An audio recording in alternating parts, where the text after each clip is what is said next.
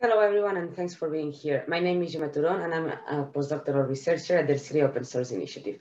Today, I would like to present to you the work we are doing in creating the Ersilia Model Hub, a hub of artificial intelligence models for global health and drug discovery. Let me share my screen first.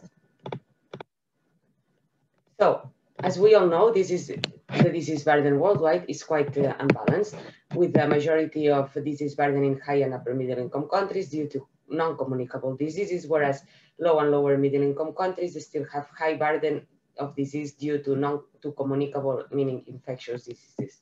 If we put this into the world map, we see how the Africa region, as well as the Southeast Asia and South America region, in many countries, the disease burden due to communicable diseases is still very high, more than 50% actually of the total loss of healthy years of life.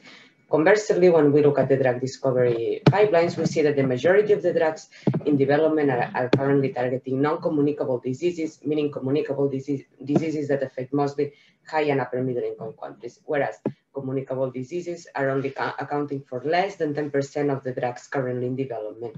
The reason for this imbalance is mostly the high cost of bringing a new drug into the market, estimated to be at $1.3 billion per drug, which effectively neglects those diseases for which the return on investment is deemed too low. At the Ersilia Open Source Initiative, what we are trying to do is to revert this trend by applying artificial intelligence to drug discovery pipelines for infectious diseases. Artificial intelligence models hold the promise to revolutionize the drug discovery field, basically by enabling the screening of a larger number of molecules in less time, making the process much faster and more efficient for low resource settings. The first success stories of artificial intelligence are already out there, with the first drugs completely designed by a computer already entering clinical trials in Japan. This is great, but what happens in day-to-day life in research institutes worldwide is that artificial intelligence is still far from being widely implemented. In a survey to more than 300 scientists, they report that the main barriers to fully adopt artificial intelligence methods in experimental research are first the lack of knowledge and expertise about the technology, so lack of education, and also lack of knowledge about the tools that can be used for it, as well as the lack of relevant case studies, meaning benchmarks for their particular experiments. So artificial intelligence models are still regarded as black boxes where many scientists cannot use because they lack the training, the skills, or also the information on how to use them.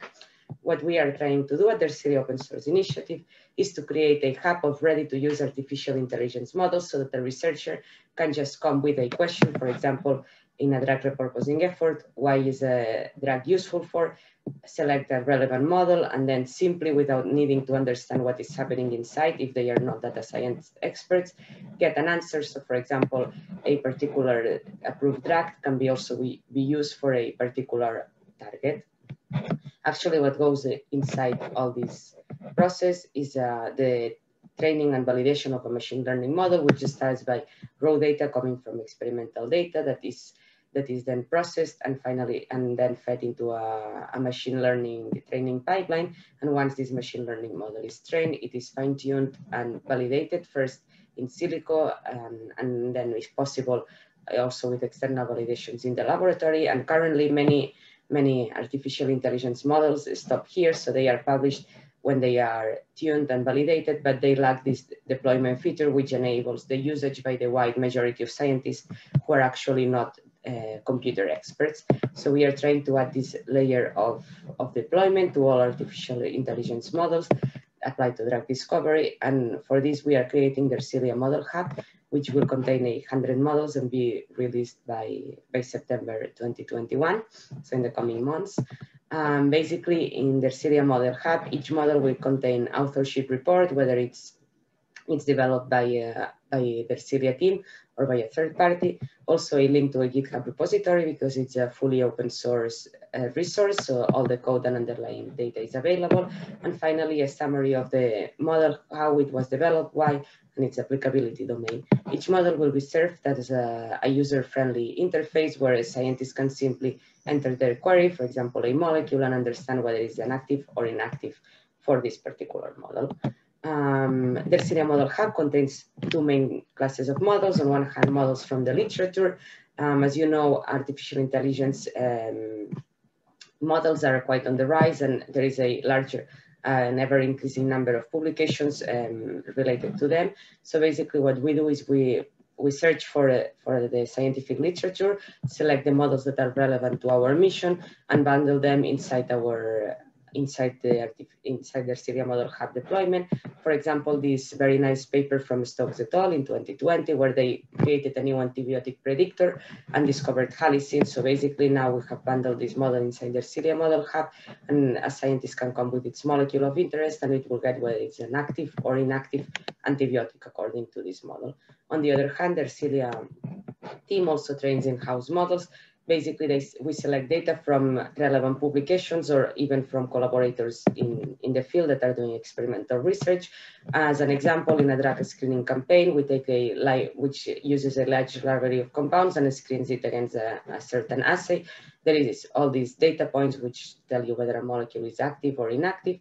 So we take all these results, all these data points, feed them into our auto machine learning model, which is powered by a drug discovery resource, the chemical checker.